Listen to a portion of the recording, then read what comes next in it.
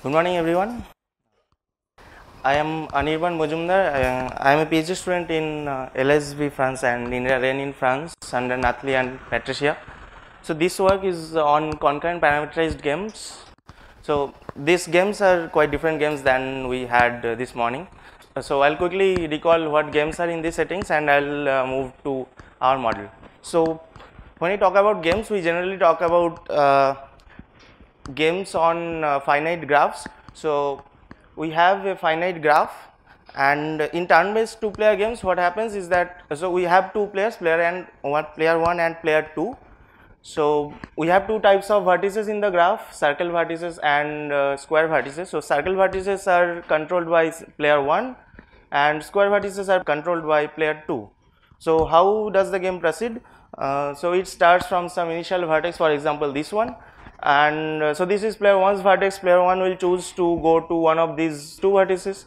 So maybe he will choose this one, then this is player 2's vertex, so he will choose to go to the next one and so on. So this is called a play, and a winning objective is given for player 1 as a set of plays, and we check if there exist winning strategies for the players. So it is well known that we have positional winning strategies for well known winning conditions, for example reachability, safety. So by positional winning strategies we mean from some particular vertex player strategy does not depend on the past history. Then people define something called concurrent two-player games. What are these games? So here we have only one type of vertices. So don't confuse these circles with the circles in the previous slide. Here we have two players and they choose actions from A, B. So in the graph the transitions are labeled with two letter words and players choose actions simultaneously. And how does the game proceed? So next vertex is determined by the chosen actions of the player. For example, if player 1 chooses A and player 2 chooses B, since AB is in this transition, so game will proceed from V0 to V2. So the main difference is from the previous model is that here players choose the action simultaneously, where in the previous one we called that was turn based. So their player used to choose one by one. Okay. So if we want to find player 1 strategy here, it is well known that we can convert this one to a turn based game where this circle vertex, well again this circle is not same as this circle, so this circle vertex will correspond to player 1's vertex, and we can show that player 1 has a winning strategy in this concurrent game if and only if circle player has a winning strategy in this turn based game.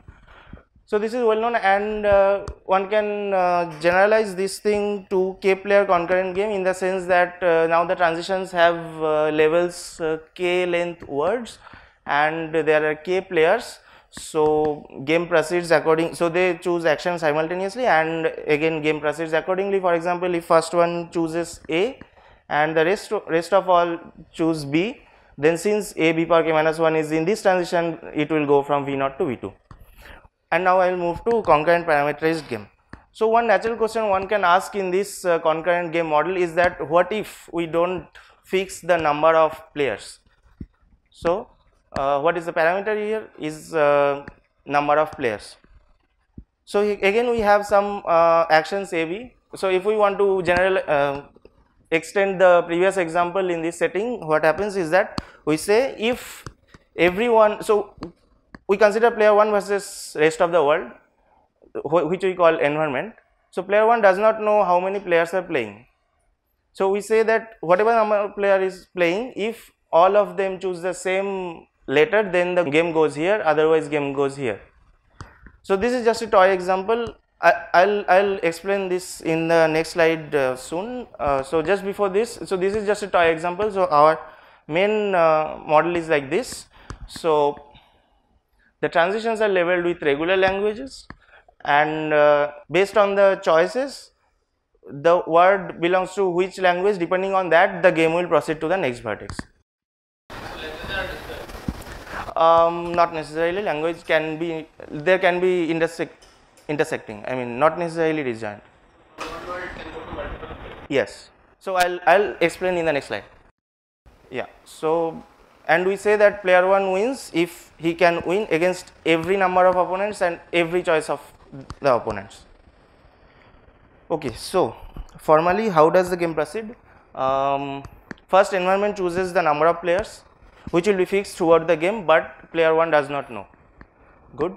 Then player 1 will choose some action A1 and other players will also choose some actions, and this forms a word, and then environment chooses the vertex such that this word belongs to, for example, if this word belongs to L1, then environment will choose V1. So if there is some non-determinism, environment will break the non-determinism. Environment has the power to break the non-determinism. And again from Vi, we again so player 1 again choose and others also choose, so the game continues, and we say that player 1 wins if he wins against every choice of others and for every number of opponents. Okay, so here is a small example which also answers the question that a spoiler is that positional strategies will not suffice. For example, here at the first vertex player 1 only has one choice, is that A. So what does it say? If there is one opponent, whatever he chooses, the game goes from V1 to V2. If there is two or more opponents, the game goes from V1 to V3. But player 1 does not know how many opponents he has here. So at V4, if player 1 has two choices now, A and B, but if he chooses A and there is only one opponent, then go to V5, otherwise go to V6, and vice versa for B. And objective for player 1 is to reach the yellow state. So here player 1 actually has a winning strategy, is that so when he comes to V4, looking at the history, he can infer that if the history is V1, V2, V4, then there is only one opponent. Otherwise, if the history was V1, V3, V4, then he had two or more opponents, and he can play accordingly A or B to reach this state. But there is no winning strategy, no positional winning strategy, because at V4 only playing A might lose, only playing B also might lose. Now a simplification is that in this particular example we saw that opponents choices actually don't matter. So we replace this sigma to be like number of opponents. So similarly number of opponents here. And one observation is that for general case also, if we are interested in looking at player 1's winning strategy, then only number of opponents matter. So we replace these transitions by, so first component is player 1's choice and the second component is the set of opponents. So yeah, this is our new simplified game, and it is already known that if L is regular, so we assume that L is regular. In that case, a set of lengths of all overs is semilinear. We want to investigate this model for semilinear sets, but we do it for three subcases, is that intervals, union of intervals, and semilinear sets. So because we will have different complexities, and yeah, complexities are the main results here. So since the game has changed, I'll quickly tell you what the game is now. So here environment chooses the number of opponents and player 1 then choose some action sigma, and then environment chooses Vi such that K belongs to that set. So now environment only breaks the non-determinism such that this number of player belongs to that set. So here opponents now don't have any actions to play, and game will proceed to Vi and so on, and we say that P1 wins if he wins for every K. So now we want to solve this game. We will reduce this game to a standard two-player game. Suppose this is the game arena. So here we have, if only one opponent is there, then goes to V2, if more than two, then goes to V3. So this we will reduce to two-player game with some knowledge of player 1. So here, if this is the initial vertex, V1 is the initial vertex, then here player 1 knows that he can have any number of opponent. So he stores that like 1 infinity, and this is an environment vertex. If the game goes here, then player 1 can infer that he had only one opponent. So we mark this state as V2 comma 1, and similarly V2 comma 2 infinity.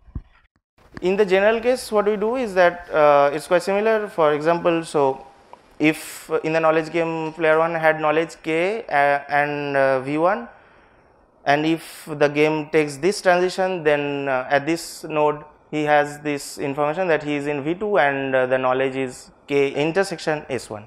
and it's yeah. So this is just the previous example, reducing to turn-based game. Here we can see that there are two different paths for one opponent and two or more opponents, and here player 1 actually has a winning strategy, as we saw here, and it can be shown that player 1 has a winning strategy if and only if circle player has a winning strategy there. So this immediately gives the decidability result, because this game is finite. Why? We only take intersections over the sets given in the input, so we cannot make like infinite number of sets. So this immediately gives the decidability, but next I'll talk about complexity. So briefly, concurrent games were defined previously, and what we do is that we say, well, a natural extension can be if we don't know the number of players and we saw that strategies, memoryless strategies are not enough, and it is enough to restrict to only number of opponents, and we saw the decidability result. Okay. So here are the complexity results. So as I said, like the complexities are different for different subcases. Intervals is easy, it's p time, and for unions of intervals it's actually interesting that for deterministic it's NP complete, and for non-deterministic is NP space complete, and for general semilinear sets like for general language languages, so it's p space complete, and these two proofs are similar. And yeah, for unions of intervals and intervals, the complexities are on number of endpoints given in the input, and here also it's on the number of similar sets given in the input. It's not like it does not depend on the encoding of the input, like how do you encode binary or something. It does not depend on that. Okay, so the easiest case is intervals. Why is it polynomial? Because if in the game arena you are given only intervals, then you can only construct quadratic many intervals out of that. So this gives a polynomial size knowledge game, and we know that turn-based games are solvable in polynomial time. Well, for reachability you don't know for variety, and so that gives us polynomial time solvable for this game. Now I will move to semilinear sets. Yes. So in general, for semilinear sets, this knowledge game construction can be exponential size, but we can see in the next slide that we can have a polynomial space algorithm. The polynomial space p-space algorithm, so we are only solving for reachability, goes in two steps. I'll try to briefly give the idea. So we have the knowledge game, which is pretty big, which is exponential, but somehow we want to restrict the knowledge game. So suppose in the knowledge game we are in vertex V and knowledge K, and suppose this is the knowledge game, so dotted line means there might be more successors or something. So we want to somehow restrict this knowledge game. How? We stop at any vertex where the knowledge strictly decreases. So for example, here the knowledge is still K, so we explore, but here the knowledge strictly less, so we don't explore, we stop here. So what happens is that in this small game, every vertex has knowledge K or exactly one with small, so it will have a polynomial size. So it gives a polynomial size game, this restriction, and this can be solvable in polynomial time. So this gives a structure something like this. Maybe we start from V0 and N, and it can go here, here, here. So here the knowledge is K1, here the knowledge is K2 or something. So each is of size polynomial. Now the idea is to solve these polynomial size games and reuse the same space. So this is the step 2, applying DFS. We want to, so if V0 is the initial vertex and K0 is the initial knowledge, then we want to check the winning status of this vertex for player 1, right? So what we do, we expand this vertex to the restriction of the game, so to the restriction, and suppose somehow by DFS we already know the winning status of player 1 here and here. So now we forget this subtree and we explore the red ones. So we explore the red ones again. Suppose this one is done and we explore the red ones. So like this branching is polynomial because this game is polynomial, and also at the time we are only saving polynomially height tree. So this at one time we are only saving polynomial size tree. Now how do we tag win or lose a vertex in this tree? Well, if this vertex is target, for example, here we say that yes, this is reachable by player 1, so we say this is winning. And in other case, so for example, if here everything is known, what we do is that we solve this small game for player 1, and if player 1 has a winning strategy in this small game, then we tag this vertex as winning. So for example, if 4 of these we already know the status, then we solve this small game and accordingly we tag this one and then forget the subtree, and then again we explore the next vertex. So this way we can actually explore using DFS this tree, and also we can show that this tree, so in this initial node the tree has tag winning if and only if player 1 has a winning strategy in the knowledge game. So this gives a p space upper bound, and this proof also works for also holds for unions of intervals. Yeah, this is the same proof basically, but for unions of intervals for deterministic case we can show that it's NP, because so deterministic means this is basically a partition of n. So yeah, this is always a partition. So player 1 actually can guess a strategy which will be of polynomial size. Why? Because at every step this will be a partition of n using only the endpoints given in the input. So this width is polynomial and also this height is polynomial, so this tree size is polynomial. Yeah, and I'm not showing the hardness proofs, but we have hardness proofs also from reduction by reduction from SAT, but I'm not going to show that. So now we are trying to work on a related model which we may call parameterized synthesis. Is like here also we don't know the number of players, so the transitions are again labeled with regular languages. Now this is not player 1 versus everyone, this is like a coalition game, so everyone is playing together and want to win the game. For example, if here the transition is A star B, then they reach the winning state. So it means if the last player play B, then they reach the winning state, but they don't know how many players are there. But in this particular example, what they can do is that player I play B at ith round. So for example, player 1 first play B. If he is the last player, everyone goes to the winning state. If he is not, other ones will play A. So they will loop until the last player comes and plays a B and goes to the winning state. So here, yeah, we assume that players somehow know their ID, but they don't know how many players are there. So yeah, it is not quite formalized, but yeah, this is kind of future direction we want to pursue. So to conclude, as we saw, we generalize the two-player concurrent games, and we consider the scenario player 1 versus everyone else. We saw that only memoryless strategies are not enough. We proved decidability by knowledge game construction, which is finite, and we saw that p-space completeness for general case, but better bounds for other simpler cases. That's it. Thank you.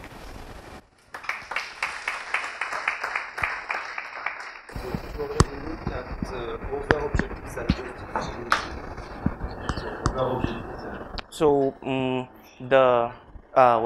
so the knowledge game construction is just reducing it to two-player game, and we can check Bushi for the knowledge game construction. So decidability is clear enough, but we are not sure about complexity. So what happens for dynamic number of players? More players, less players.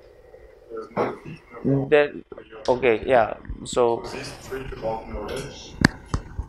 Yeah, we don't know. I mean, yeah. In this model, we say that it's fixed throughout the game, but we don't know about dynamic number of players.